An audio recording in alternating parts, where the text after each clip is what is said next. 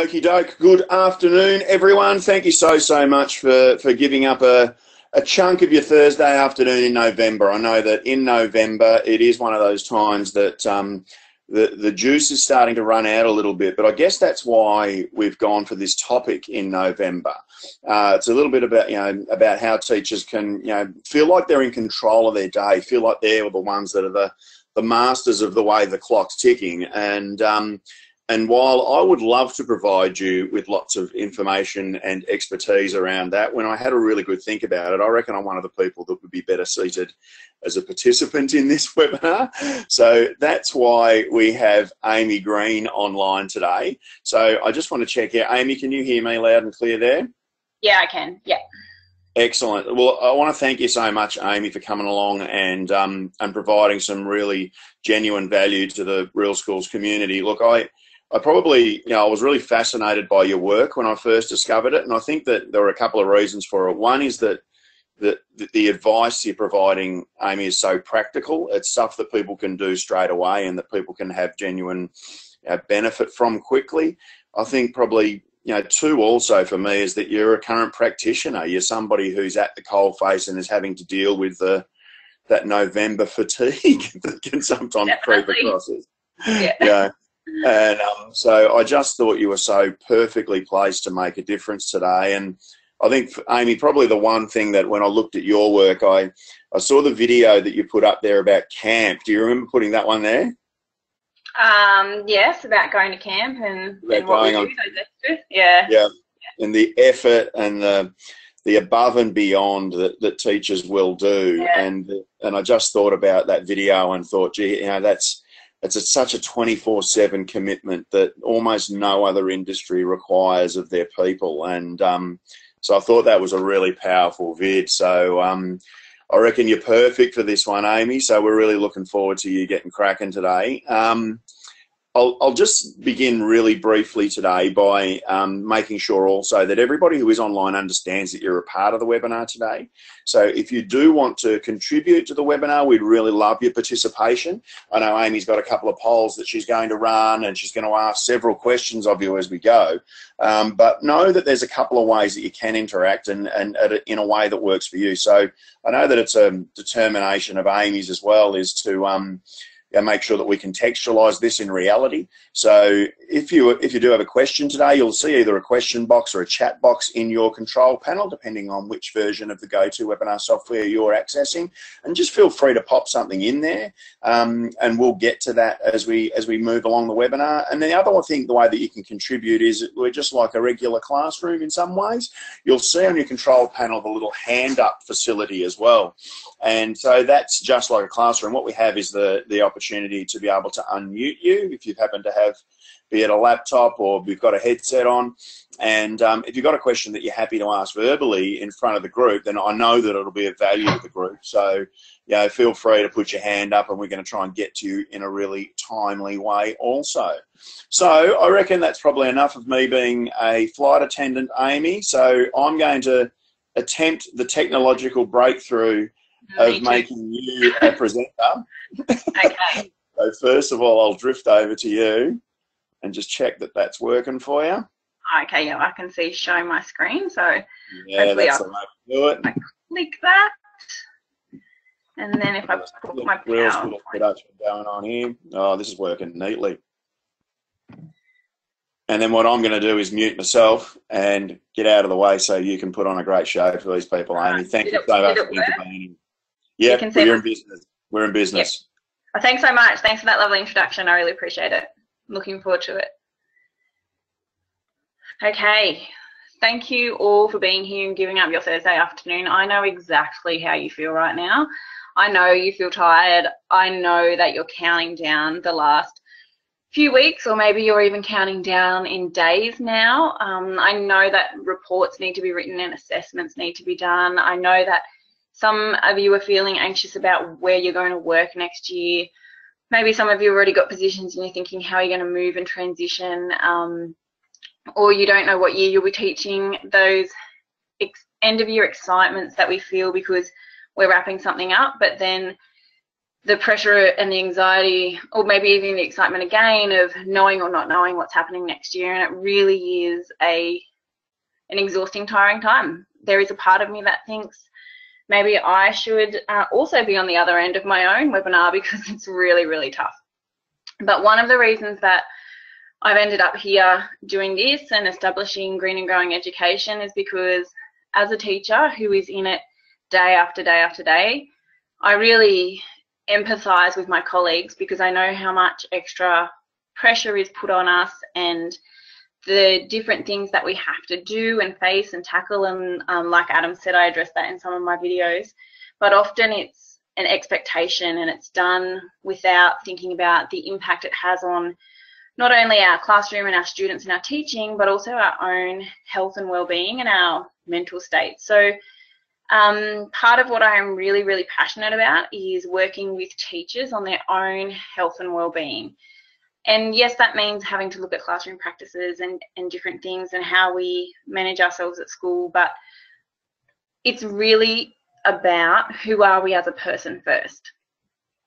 So I have taught here in Australia, over in London. I've taught from preschool to year 10, and I have just over 10 years experience. So, you know, as far as schools go, I've been in nearly every classroom and in every different possible setting you can think of. But one thing remains the same. And one thing that I see often is that our teachers are tired or overwhelmed, burnout, but that doesn't take away their passion. But no matter what question I ask teachers about what it is that they need to be able to grow or move forward or tick more things on their to-do list, the one answer I always get is, I need more time. And what I find interesting about that is that it doesn't matter what we say or do, we never feel like we have enough time. So we know, I have actually been on a Facebook post comment feed over the last few days that I'm in about teachers wanting to exercise, and some of them are saying there's no way that they can even think about going to the gym after the school because their brain just feels like mush. And I found this image here from the teacher talk, and it's so true. How often do you go to bed at night time and you are just running off things that you have to do the next day or during the week, or stuff that you should have done before you before you've gotten into bed? Or how often do you actually get up out of bed just to do that one last task, or to put that book in your bag so you don't forget it, or to write that on your list because you know you haven't done it the last 2 days and it really needs to happen? And we have these roundabout thoughts that keep us going all the time, which makes it really hard for us to switch off. And then we wonder why we can't sleep, because our brain is just constantly moving. And part of having more time is actually giving yourself time to do nothing. And I know that doesn't really sound like it works, but we're going to tap more into that, about how spending more time on something can give you more time somewhere else. So part of today is about you really participating. I'm a believer in, if you're just going to sit and listen, then, you know, what's the point? The same as we would with our students in our classroom. Ask questions, comment, jump on and say something if you want to. This is about your learning and about you being able to take some practical strategies back with you so that you know how to manage time better.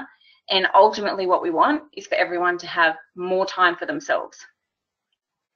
So when I talk to people about time, whilst we want more time to be able to do our planning or mark our books or give feedback or meet with parents, all of that school stuff, I'm really driven by looking at the whole picture and the whole teacher. And I am really concerned for our teachers and how we are as people, which means we need more time for ourselves. And for some of us, especially those who are married to the job and it is our only identity, it's a really hard concept to grasp. And then I'll talk a little bit about this as well. But one question I often ask people that they stumble to answer is, if I had more time, what would I do with it? So I just want you to have that in the back of your mind as we go today. So before I get into the nitty-gritty, I'm really curious to know who is with us, so that I can tailor what I've got to really suit your needs. So I'm just going to put up a poll here asking, are you a teacher, a teaching assistant, school leader, principal, or other? So you should be able to see that. So I can see the responses coming in now. That's awesome. So being a teacher is really important for all of our students, but they are the ones that seem to feel like they, I guess, struggle with time the most. It's great to see school leaders and principals in here as well, so that we can all have the same message and that we can take that back to our colleagues also. Really, really important. So I'm just going to close that poll now. And the last one I have for you now, there's a typo in this. I'll tell you a funny story about spelling while you put your results in. So I am here because, you know, I want to improve my time management, what better work-life balance, never seem to have enough time. You want to learn for yourself, or you want to learn so you can help someone else? Recently I had some feedback about one of my Facebook posts on a group I have called Busy Teachers Who Love Teaching, and it was from another fellow lady who is also working in the teacher education space, and she wanted to give me feedback. There was a typo in something, and she wanted to let me know because she has received some criticism lately of her own work because people were trying to correct her spelling and things for her. And my response to her, as grateful as I was that she'd given me feedback about spelling, was that if all people are doing is looking at the spelling, then they're missing the point. And I think sometimes as teachers, we get so hung up on spelling errors because it's so obvious and so in our face, we miss the actual point of what we're teaching or learning or the message. I mean, sure, spelling is important, but we're all educators and we know how to spell. Mistakes happen and we're people too. And I just thought that was very interesting that there are definitely people out there that get hung up on spelling. So if there was a spelling error on one of my Facebook posts, I didn't bother to go back and change it because my message is, you know, teachers are people too and we make mistakes. That's okay. We're not perfect. Excellent. So it seems most of us are here to improve time management, and I have some strategies coming for you for that, as well as some work-life balance stuff. Fantastic. I'll just close those and keep going. Hopefully it keeps working.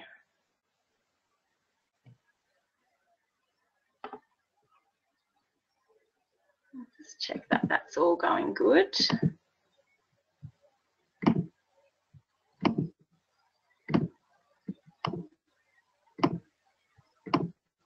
All right, so I'm going to keep going and hopefully the screen changes and we're not frozen.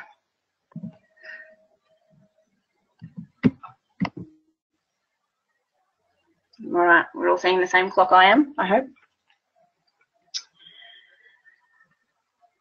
So time is a really interesting topic, I think, when we start to unpack it with our teachers or our colleagues and philosophers, people who study time. You could get quite philosophical. You know, does time exist? Is time real?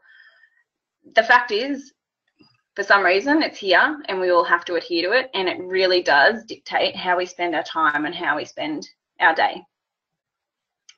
But one of the things that I find really interesting, it's almost a quote that I have from time, is that time is going to happen regardless of what we're doing, but do you run the day or does the day run you? You know those people you meet and they're like rushing around, they've got so many things going on, they're like running from this thing to that thing, they're ticking things off their lists, they're doing one activity but then they're talking about what they need to do after that and that and that. It's almost exhausting just having a conversation with them. Those people are being run by their day. They are always chasing time. They are always moving from one thing to the next without actually being present in any moment. And then on the other side, you can meet someone who may have the same job as the other person, a similar kind of life, yet they're very relaxed, they're very chilled, they're still effective and efficient and do everything that needs to be to happen, but you know, they're moving from one task to the next. They're almost floating through life like nothing bothers them, yet everything seems to be working for them. So those people are running their own day. To have better time management and to get a better grasp on how our day goes, we need to start thinking about, how do I run my day rather than let my day run me? There's an element of control in this. So do you control what happens in your day, or does your day control how you spend the day? Because either way, the day happens, the time happens, the weeks go past, but if you don't have control of how you're spending that, doing that, the activities and things that you're doing, then you know, you get to the end of the day and you're like, oh my God, what happened? I don't even know what I achieved today. I don't know where the day went. I didn't get anything done. And that's a sign that really the day is running you. So we all have the same amount of time in a day. It's just how we spend it that counts. I was listening to some conversations at school over the last week or so, and I was really listening in to time conversations, knowing that this was coming up. There was a conversation between two colleagues. One of our executive staff had to deal with a student, and straight away she said, well, I don't have time to do it. It's report writing time, so yesterday I was packing up to go home and someone had said, why aren't you writing your reports? And I said, well, I already finished them. And they said, but how do you have time to do that? And then I was doing an observation on a teacher this week, and we were talking about how we can utilize our time in the classroom to ask more questions, to unpack and the learning that our students are doing, and the deep understanding that we hope they're getting, but if we don't ask questions, then all we're doing is assuming, so we don't really know. So asking more questions for that, and the response from that was, but I don't have time to ask questions. So it's really interesting that, you know, a couple of conversations I overheard, the instant reaction was, I don't have time. But, you know, Richard Branson has time to run 50 companies in a day, and Bill Gates did whatever he did with his day and time, and Beyonce does what she does with hers, but we all have the same amount of time as Bill Gates or Richard Branson or Beyonce or whoever it is. It's just how we spend it that counts. So one of the things that helped me flip my perception of time was, someone said to me, if time was money, would you spend it the same way? We're very cautious on how we spend our money. Well, assumption and generalization, not everyone, but you know, some people are very cautious about how they spend their money. They know what it's going, where it's going, and when they exchange money, in return, they want something back, be it an item, a good, an experience, food, a holiday. We exchange money and we expect something in return. But we don't think of time the same way. We don't think, but if I spend time, I should get something back. What happens is we just go through time without really thinking about how we're spending it. So if you had to pay $1 for every minute, would you spend it the same way? We spend money because we want something in return. So how do we spend our time? Now, time can really take over us, but it can also lay still for a while. So we all know at times, we all know at times that we get to a point where we literally explode. So like a volcano, we seem to be doing all right. Nothing's really going on. And things start to build up. We might have more tasks to do, more responsibility, whatever that might be. And then all of a sudden we can't take it anymore and we start to feel really overwhelmed and we can't cope, and so we explode. Because the little things after a while turn into a big thing, and eventually it has to erupt. So we get to a point where we're stressed, we're feeling unwell, we don't know how to cope.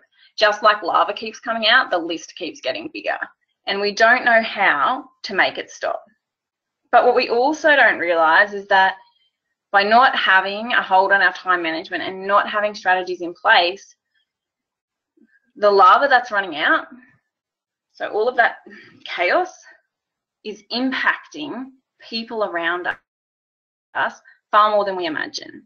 Because if we don't have a hold of our time, we impact not only our students, because we're not able to plan as well, mark as well, or give feedback as well. We also impact our colleagues because we're not able to be the best teacher to be able to support them or work alongside them as we can be. We also impact our friends and family because we don't have time to spend with them, to have the relationships, or to do anything with them, and we impact ourselves. So just like a volcano can explode and impact everything around it, so can us if we don't have the right time management strategies. And what we don't want to happen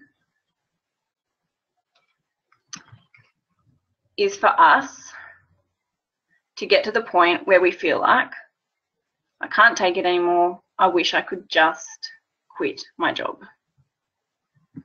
Now I'm just going to take a minute to check my questions and things. So while I do that, just check in with yourself. How are you on the volcano scale? Are you lying still? Are you exploding already?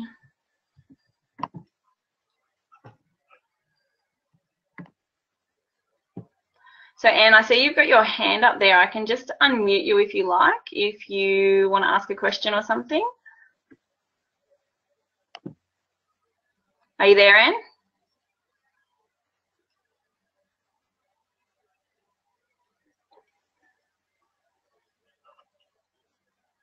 Okay, I can't hear you, so I'll put you back on mute, but maybe try and type something in the comment box. That might help. Or in the question box, sorry.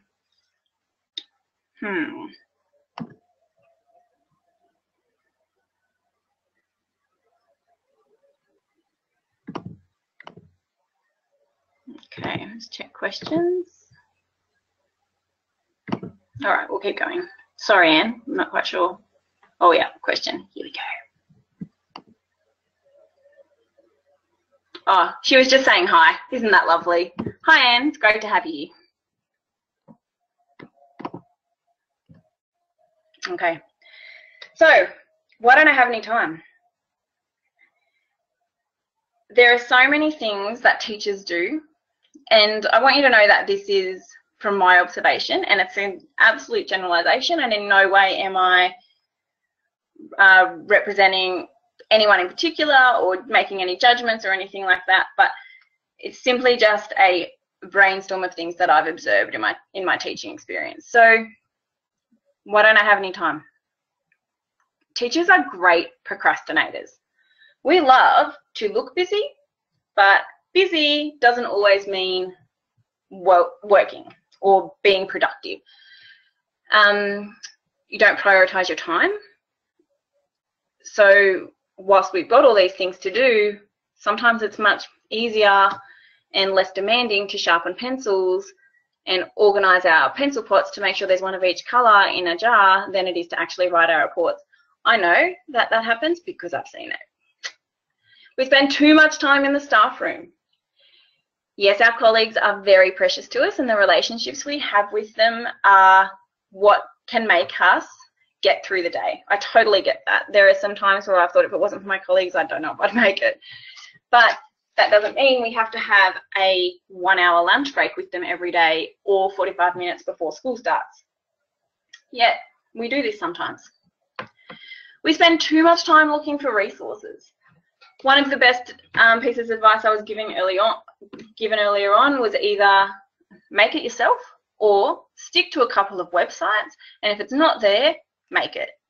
Because how often do we get stuck on Google going over and over and over, searching the same thing in different ways, and we still haven't found it? In fact, I saw a funny quote the other day. It said, you know you're desperate if you click to page 2 of the Google search. And I thought, so true. So if you're getting past page 1 and you haven't found it, make it yourself. There's no collaboration, or very little collaboration, and this goes with the work harder, not smarter thing. Your colleagues are awesome people, so use them. You don't have to do everything yourself. Part of having more time is going to be your ability to be able to let some stuff go. And as teachers who always want the best, who are perfectionists, who like it done their way, that's a really hard thing to do. I know, because I was a super perfectionist driven by control. Learning to let go is one of the best things that I have done in order to help me manage my time and have better time management and work-life balance. So if you're one of those people, let's let go a little bit. Lack of systems and structures. So we're doing stuff, but we don't really have any systems or structures, processes in place to make sure that it's consistent. So I'm going to talk about that a little bit more later. We have too many lists that remain unticked. So many different lists floating around, like where is that list that I wrote that on, and oh, how long has that list been there? I still haven't done any of those tasks. I'm sure that some of those resonate with you. We overcomplicate things. So, you know, it's really easy to get hung up on small, minute details, but we have to get better at looking at the big picture. It doesn't really matter. Can I let it go? Not everything has to be perfect. Not everything has to be solved straight away. We're not thinking about the learning. So as teachers, we can be really activities driven. We can get hung up on what the students are going to do or produce, when in fact we started to think about, well, what learning needs to take place. It can actually really reduce the amount of time you will spend on creating resources or finding activities. So part of my role is to work with teachers on how they are planning and being in classrooms and looking at the learning that's happening, because our role really is to get students to learn, not to get them to do pretty activities. So by flipping your thinking to what learning needs to happen rather than what do I need to teach, can also really help you to have more time to assess and be able to make sure that learning is taking place. Google takes over. I've talked about this before. Google, as great as it is, can be an awesome procrastinator tool, a distraction. It can provide you with paths that you didn't even know were there or existed, and you have so much fun, and then you're like, oh my God, an hour's passed and I haven't done anything. Be mindful of Google. We like to multitask, so, you know, it's like, do one thing well, not 10 things poorly. I'll say no more about that. Time management obviously comes into it. We overcommit and underperform. Teachers love to say yes. They just love to be at the front, to get everything done. We don't want to let anyone down. So we commit to everything, but then we don't really do anything that well. Or we do one thing really well and other things drop off. We lose sight of what is number one, and it is teaching and learning. Now, I know there are so many things that come into our day, but teaching and learning is cool. Teaching and learning is what needs to be at the forefront of your mind all the time as a teacher. And if you're a leader, we want our teachers to be thinking about teaching and learning. That is what they're there for. And believe it or not, some teachers are actually afraid of finishing the job, afraid of getting stuff done, because once they're finished, now what? So a lot of teachers have their identity trapped in being a teacher. They don't know who they are, where they are, or what to do without teaching. Now, for me, that's really scary, because I actually think if I was to win the lotto and retire, I could fill my day with hobbies very easily. But I'm sure you all know those teachers who don't want to retire because they don't know what they're going to do with their time. And yet here we are saying, I want more time. It's kind of ironic, isn't it? So, what's really going on? Whilst we see all of these behaviours and these things happening that people are doing, it's not actually the real problem. The real problem isn't that we procrastinate. The real problem isn't that we don't have enough time. The real problem isn't that we take an hour for lunch in the staff room each day or have coffees from 8:15. That's not the real problem. The real problem are rules. You might know them as beliefs. Now, in a classroom, it's really easy. We have rules. They're black and white. There's no grey areas. We stick to them. Our students know what they are. And we hold our students to account.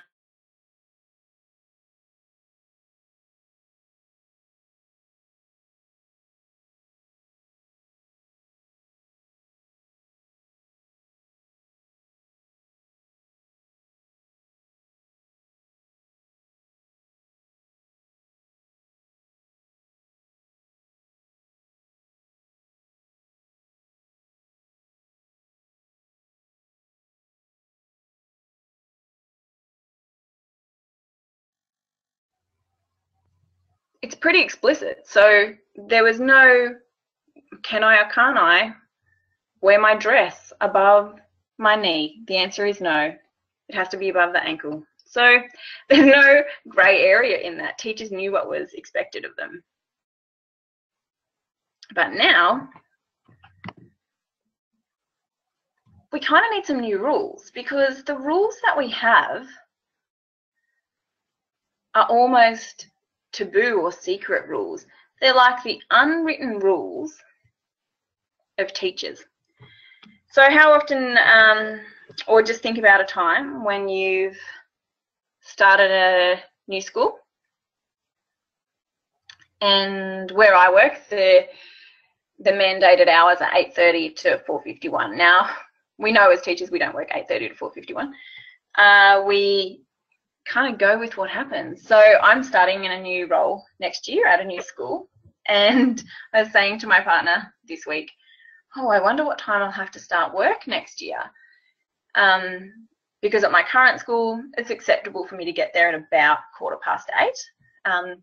But at my new school, I don't know. I've worked in schools before where even though your mandated starting hour was 8:30, you know, everyone got there by 8 o'clock. And if you got there after 8 o'clock, people were like, oh, she must be a bit lazy.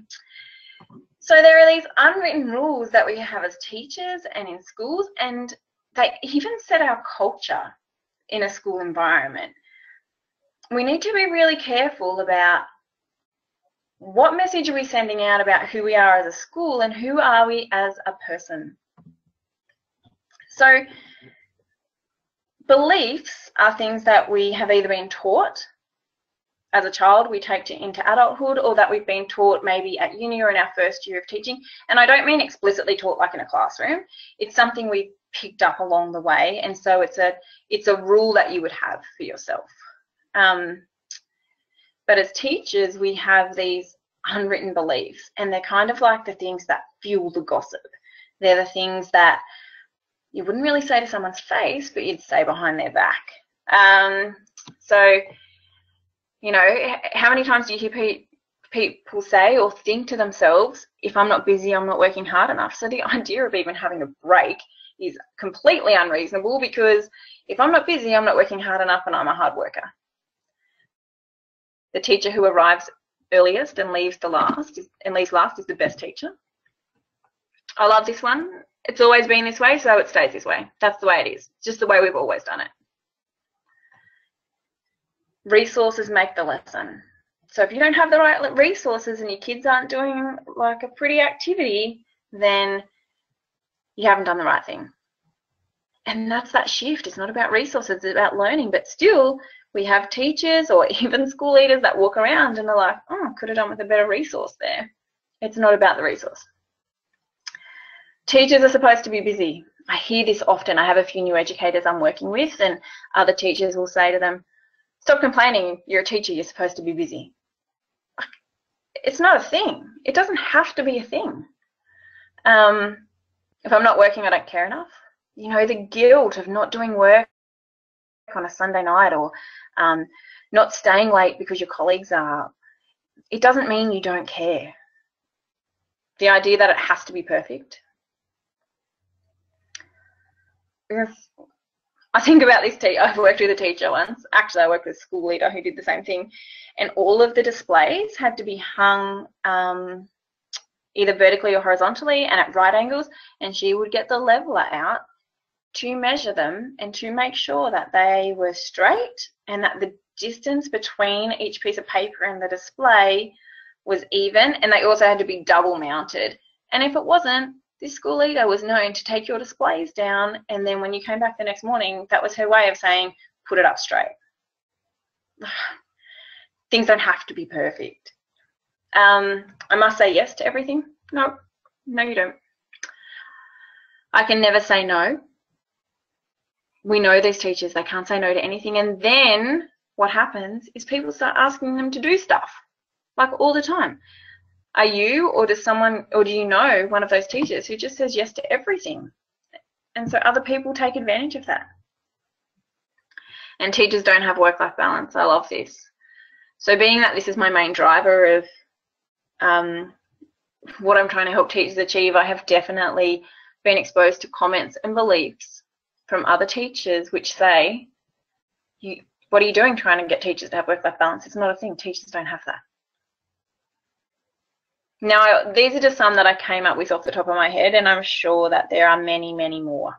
So I'm just going to have a drink of water. If you know of anything else that's going on for you, or you want to share something or a comment, feel free to type it in now. I'm just going to have a drink of my water.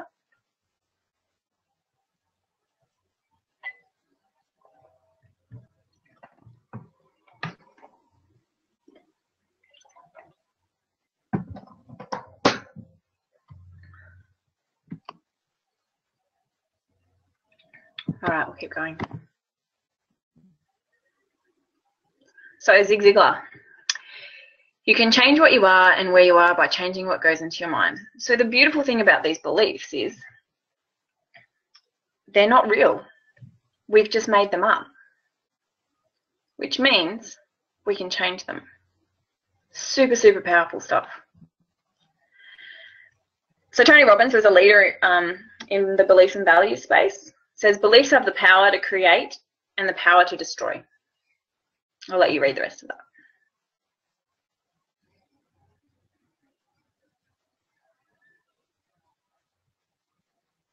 So what we want to have is beliefs that empower us as educators, beliefs that allow us to be awesome teachers and awesome humans, beliefs that support us to be who we are. So we need to create a new path that's going to lead us into having new beliefs, because as soon as we harness these new beliefs, we start to see time and the things that we do in a different way.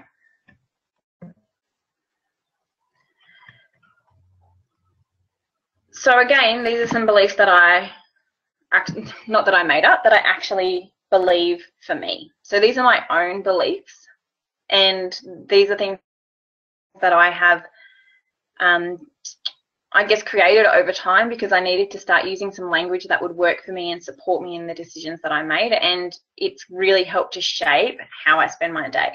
And this is something I openly talk about with my colleagues and the teachers that I coach, and my school leaders, even my principal and my other bosses.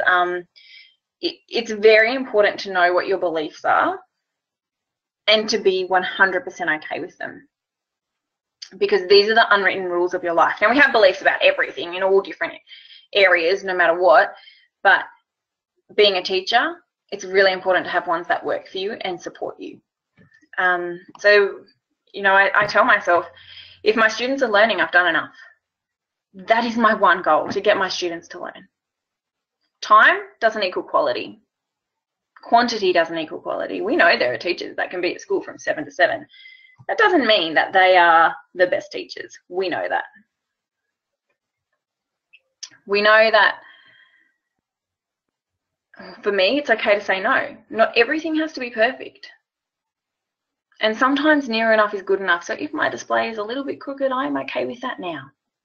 It's okay to arrive last and leave first sometimes. Resources don't make the lesson, great teaching does. I'm open to change. New things keep me motivated. Work-life balance is a must, and weekends are for weekend things.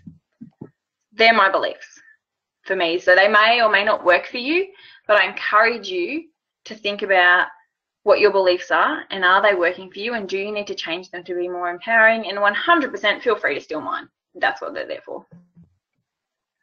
So once you've got some new beliefs, it's not like I look at these and go, my life's perfect now. Yay, I've got all this free time. You have to take some action. And this is where it can get difficult because you have to put those things into play. So here comes the doing stuff.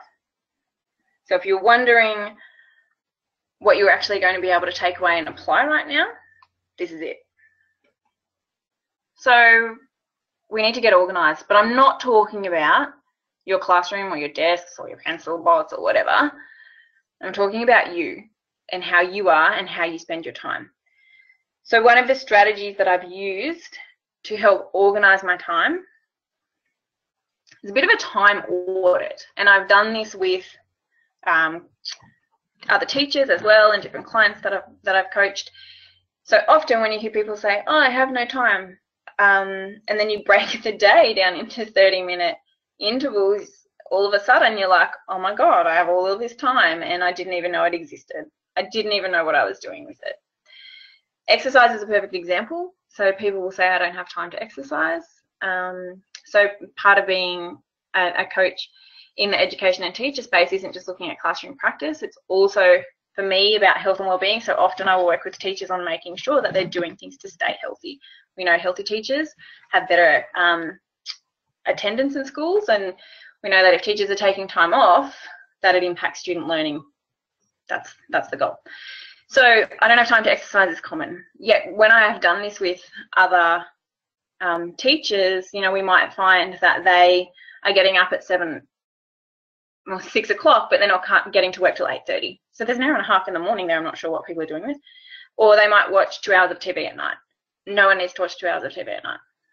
So if you really want to exercise, there's time there. We find time for the things we really want to do. And if there's things we say we want to do and we don't do them, and there's genuinely not time, then that's cool. But if there's time and you're not doing it and you're using it as an excuse, time is not an excuse. So I would highly recommend you do an activity like that. You can see, this is exactly what mine looks like.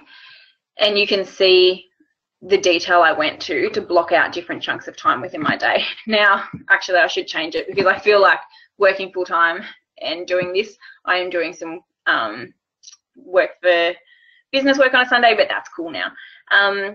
But you can see I've got gym time in there, the admin for school stuff, meeting times, teaching time, planning time. I even put my lunch in, and then light green is my coaching biz stuff, which I'm actually doing at 6 a.m. as well now.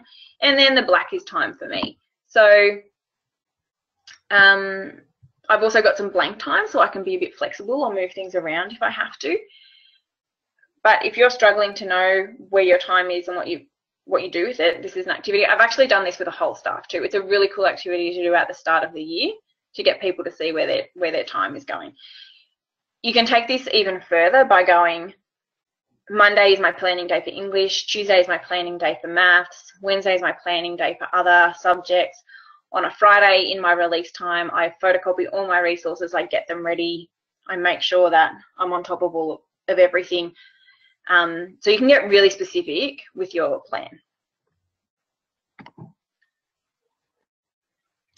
Have a to-do list and have one to-do list. So have a list of everything that you need to do and then prioritize it. So things that have to happen now, so today, things that can maybe wait until later in the week, and tick them off as you go. So the brain actually loves ticking stuff off because it feels like it's achieved something and it makes you feel good, actually releases endorphins. So tick, tick, tick, tick. In fact, write things down that you've already done. Whoop, I'll go back. Write things down that you've already done and tick them off anyway, just so you can feel good. But have a list. Don't try and remember everything. You don't have to. It puts more pressure on you. And prioritize it. Not everything has to be done now, and some things can wait. Say no. Now, I know for some people this is difficult. Say no to some things. It doesn't mean you don't care. It doesn't mean you're weak. It doesn't mean you can't do that. It just means that you're prioritizing where you spend your time. You don't need to be the person who does everything, especially if it's, you know, I've worked with people who don't say no because they don't feel like someone else will do the job, or because they mightn't trust someone, or they say no because it's easier to do it themselves. Let go a little, don't have so much control, and say no. So if you're someone that says yes to everything, just try and say no to like one thing every couple of days and see how it feels. It will feel funny at first, but get better at saying no. Get better at delegating as well. Collaboration comes into this. So maybe sometimes it's not a flat out no, it's a, I'm not doing all of it, we can do it together. Or let's plan it together and then you can take the rest of it on. Or you start it and then I'll come in once you get going. But a flat out yes to everything isn't going to help you have more time. All right. So for last, I've saved for you my secret rules and my top 5. So top 5, if you're going to do anything to start with, this would be it. Make a list, prioritize it, build in the routine using that timetable schedule of where your time goes and stick to it. And I mean stick to it. No, sorry, I can't have that meeting at 4 o'clock on a Monday because it's my planning time. Have weekly must-dos and schedule in everything. Lunch breaks, the time it takes to drive somewhere, when you want to have a cup of tea, schedule it all in. This is all about you running your day. And my secret rules. So these are some rules that I put in place for me to make sure that this is where maybe you have to, just like they say, spend money to make money. It's like you have to spend time to make time. So never leave the night before without having the next day organized to run itself. So today's Thursday. I wouldn't leave on a Thursday unless I have everything ready for Friday. So that means all my resources are made, ready, cut, whatever. All my sheets are photocopied, ready to go. Anything else I need, it's there. Give as much feedback in class as you can. So on-the-spot feedback, using a marking guide where you can say I gave verbal feedback is really awesome. Use Google Classrooms if you need to give instant feedback. Walk around with Post-it notes so kids can stick it instantly in their book. Spending hours marking things, unless your students are going to engage with that, is useless. Plan a week in ahead, including all your printing and photocopying for the next week. So on a Friday, I would make sure that everything is organised for the next week, and I photocopy and get things ready as much as I can. Now, sometimes I wouldn't photocopy stuff because I would want to wait and see how the learning went so I could assess that in case I needed to tweak things. But generally, if I can have it printed, if I can have things photocopied, if I can have things made, I would do that. I would line it all up, you know, Monday through Friday in a folder, whatever. So my week is actually spent preparing for the following week, not chasing my tail as I'm teaching. Use theme days. I already mentioned Monday maths, Tuesday English, that kind of thing. Work is for work, and never take work home ever. So I know for some people that's really hard to hear. Don't have your work emails. I don't have my work emails at home. I don't have them on my phone. I don't have them on my iPad. I don't have them on my personal computer. Work is work and home is home. Now, obviously that took a little while to embed, so I had to put all of these systems and strategies in place and the structure so that I could do that. But to have more time, you need to give more time at work and have more time for you.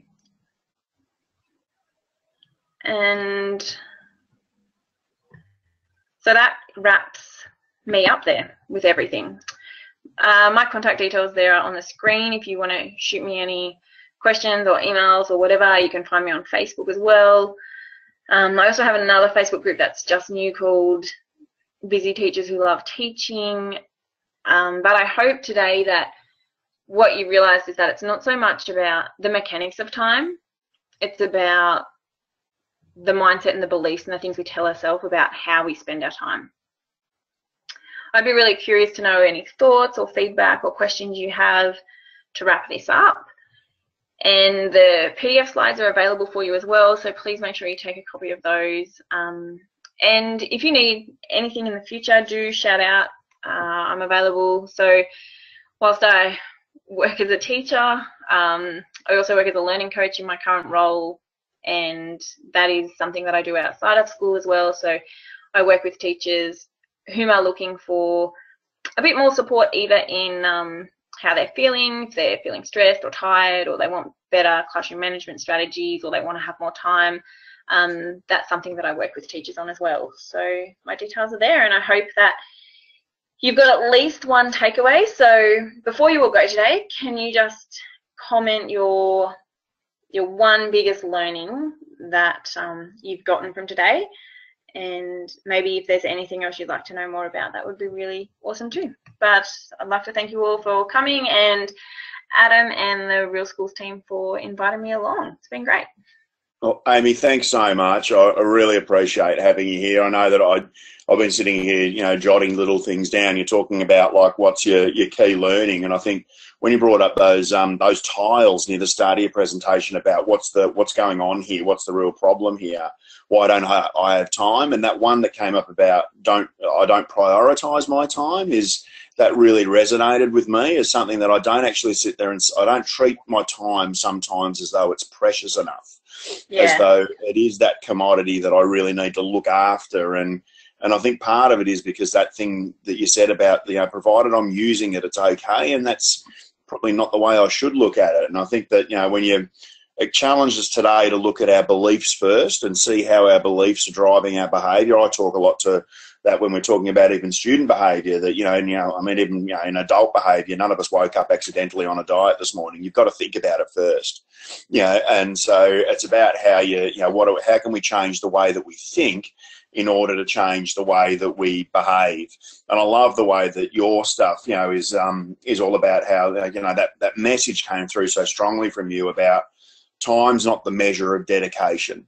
The longer you work doesn't mean that doesn't make you a better teacher, and therefore you're able to so authentically show us even your own time board that you've built to make sure that that belief is reflected in the way that you live. So that's just remarkable and wonderful for me. So yeah, thank you, Amy. I thought that was fantastic.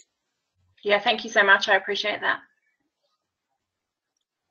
Just seeing there are a couple of questions there, Amy, of all people that have made comment. I like what Rosie's written there. I don't know if you can see that. Yeah, practice saying no and scheduling.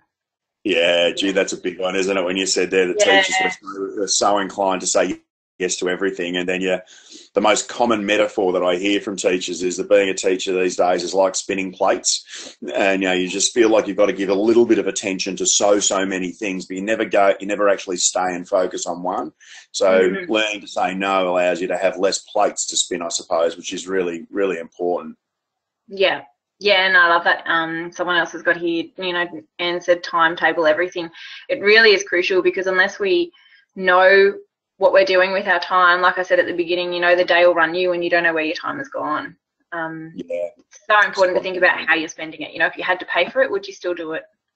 Yeah, that's a really great way to think about it.